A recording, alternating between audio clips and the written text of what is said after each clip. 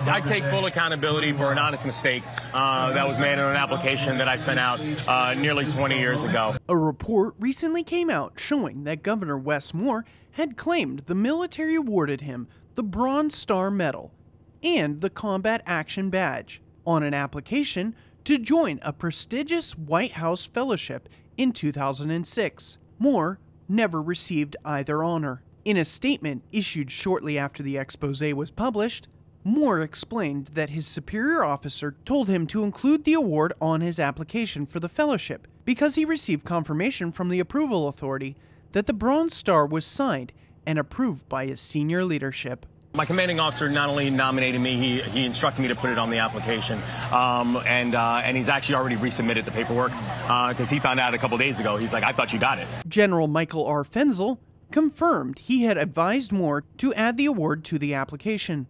Moore is an Army combat veteran who retired from the military in 2014. The Maryland governor wrote that he was later disappointed to learn he had not ultimately received the promised Bronze Star and admitted he never issued a correction to the application.